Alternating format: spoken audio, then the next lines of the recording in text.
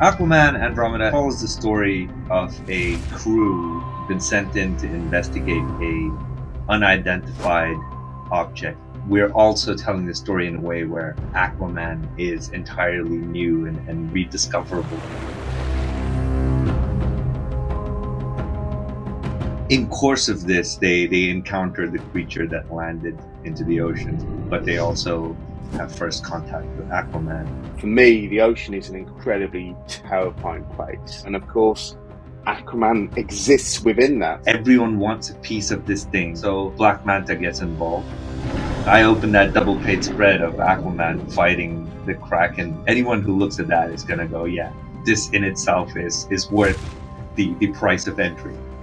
You've got your big, bombastic, big action sequences, but it's also a book of very quiet moments. Being in the ocean underwater accounts for a lot of pressure, and the things we tried to drown in our past begin to resurface.